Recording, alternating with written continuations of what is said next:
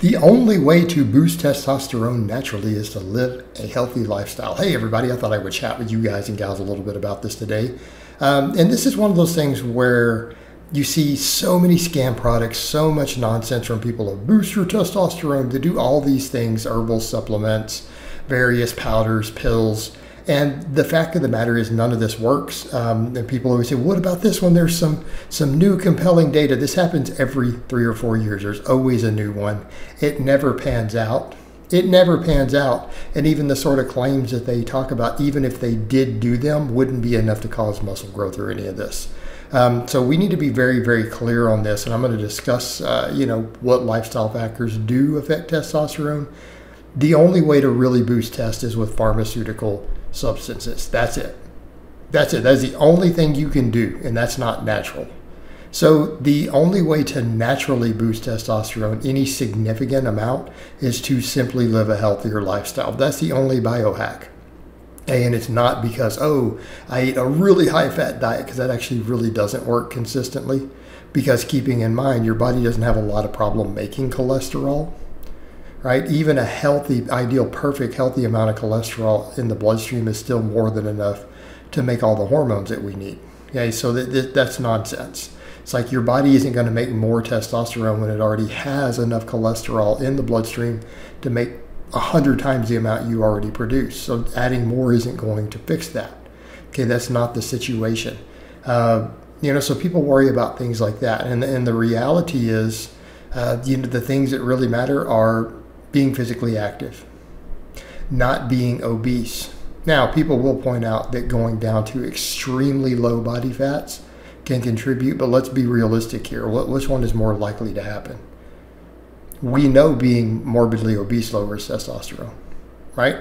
We know that. There's no real debate on that. It's been shown, it's been seen, it's considered to be the primary reason testosterone levels are going down in the West is purely due to our obesity level, our body fat levels. Okay, it's well documented, well understood, and we get to high body fats very easy in a heavy food environment. Very, very, very few people ever get low enough, lean enough to lower their testosterone. And those people tend to be contest level bodybuilders when they're dieting down contest lean. Perfect example, anyone who doesn't understand that, who's maybe new to some of this. All right, you see me in this, to the average person, I'm decently lean. I am not even remotely close, to the levels that we're talking about, okay? I would have to lose, from where I am here, probably 20 pounds of body fat or more before that even became a concern. So you guys see what I'm saying? To be contest level lean, I would have to drop at least 20 more pounds. Some people who are real experts might chime in, experts on bodybuilding might say, it might be probably more than that, dude. So I'm not trying to be delusional, I'm just explaining to the average viewer who's newer to these topics. No, we're talking shredded. Like we're talking the guys when you can see the striations in their butt cheeks and their lower back. Okay? Right? When you can get that lean, not just having a full six-pack with veins to it. We're talking lean. Yes, when you get to that point, it happens. When you're anorexic, it can happen. Right? That's what we're talking about with being too lean doing it. But if you're above that, it's honestly not a problem. Meaning if you're 10% body fat, and I'm actually above 10% here still. So again, just for reference, so from that perspective, even at 10%, you're probably not going to see any negatives to your hormone profile or testosterone. You're just not, unless you starved yourself really fast to get there. And then it'll just be temporary. It'll come back. But that's only if you got there too fast, and you probably sacrificed muscle. Okay, so being too fat, though. Being too lean, I just do that in as a caveat because people do bring it up. But it's way easier to be too fat, and it's 1,000,000 times more common, right? Maybe that's an exaggeration. Maybe only 10,000 times more common. That probably wouldn't be an exaggeration. Yeah, that contributes. So don't be fat. Don't get absolutely shredded to the bone or emaciated.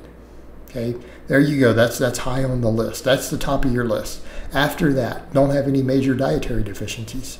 Make sure that you get plenty of vitamins and everything in your diet. Don't be deficient in anything. right? Particularly certain vitamins, things like vitamin D. Some of the fat-soluble vitamins tend to be a little more so of an issue there. Again, maybe just due to the lipid nature.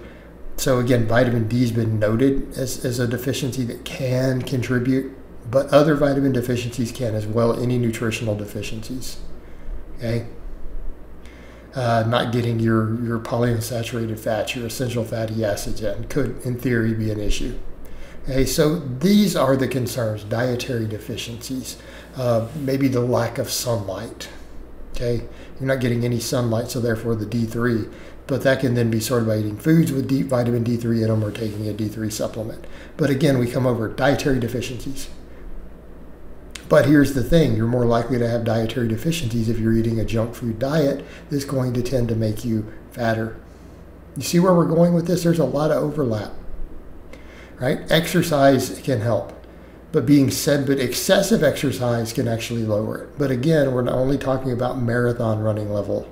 We're not talking about from lifting weights for an hour a day. We're talking excessive, extreme. Can absolutely do it. But otherwise, being sedentary is far more likely to be an issue. So again, exercise. All right, so that's kind of the thing. We start looking at all these factors of how they pile up, and it seems like all the stuff that tends to make us fat also contributes. Being sedentary, eating too much junk food, too much highly refined foods that are low in quality nutrients. So a lot of what we're coming down to is low testosterone is purely a symptom of poor health, right? It is a symptom. So when everyone's looking for, hey, how do we cure it? What are we looking for? A single factor, when the reality is the lower testosterone is a response of either age, and again, getting really old isn't healthy, right? That is a negative health factor. Getting really old, getting older, okay? Because we don't live forever and our bodies do break down over time. So age is a factor. Age is a factor. Poor nutrition is a factor. Being sedentary is a factor. Being obese is a factor. Well, 3 of those overlap each other. The age doesn't. The other 2 do. Okay?